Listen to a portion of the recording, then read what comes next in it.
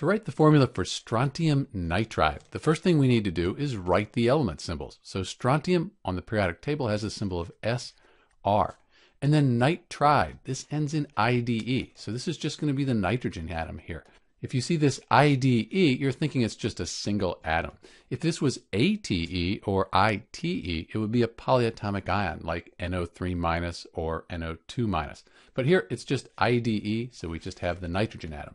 Since we have a metal and a non-metal, this is going to be an ionic compound. We need to look up the charge, balance the charge when we write the formula for strontium nitride.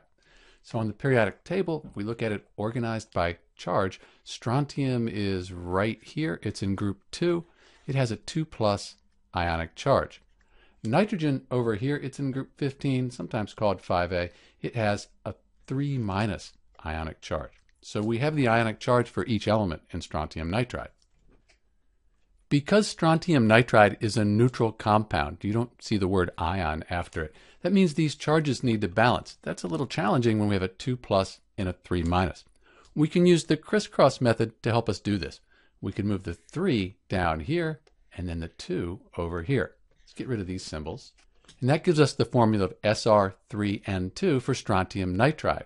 And we could check our work. We remember strontium in group 2, that's 2+, the nitrogen 3-. So the charges have to add up to 0. 3 times 2+, that's 6+.